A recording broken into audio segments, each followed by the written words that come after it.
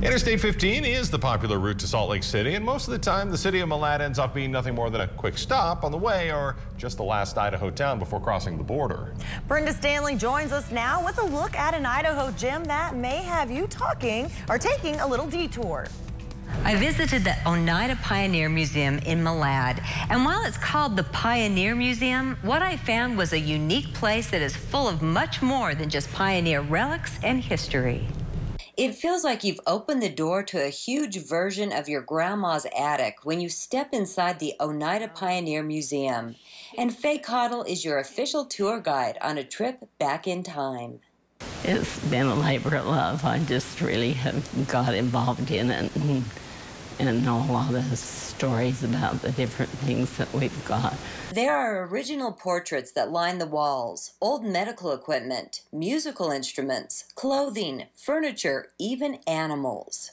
My favorite thing is in the back room, and the only reason I haven't stolen it is because it wouldn't fit in my pocket. And it's an old bathtub that came out of a barber shop.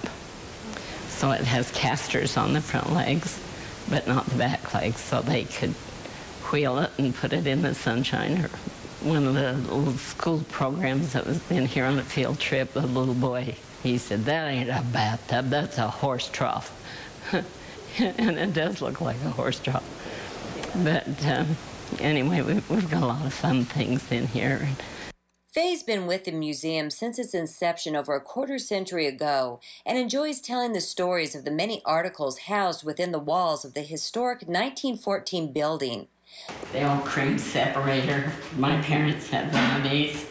I think in later years they were electric, but I remember turning that crank. Most of the items stored here are from the late 1800s when the pioneers came into this valley. But Faye admits some things are there because they just couldn't find another home. Things that in Grandma's house that nobody wanted anymore. And we try to keep everything in here from our county, from Oneida County. Obviously the bear that's hanging on the wall was killed up into Alaska, but it was killed by a man from here. After that man died, his brother was a judge up in the courthouse, and he had that hanging on his wall up there. And when he retired, he took it home and threw it over the back of his couch. Didn't take his wife very long to get tired of that. And she put it in a big garbage bag and put it down in their basement. And I heard about that, and I said, "Well, let's let me hang that up in the museum." So she was thrilled to get it out of her house.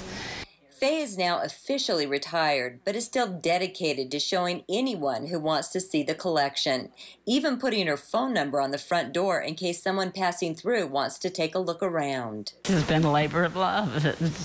It's been hard to let go. Even though I'm retired, it has been hard to let go of things. And so she'll keep watching over all these memories of a simpler time. It's just kind of a walk through memory lane to come in here. And, you know, my grandma had one of those, and it was pretty nostalgic for people.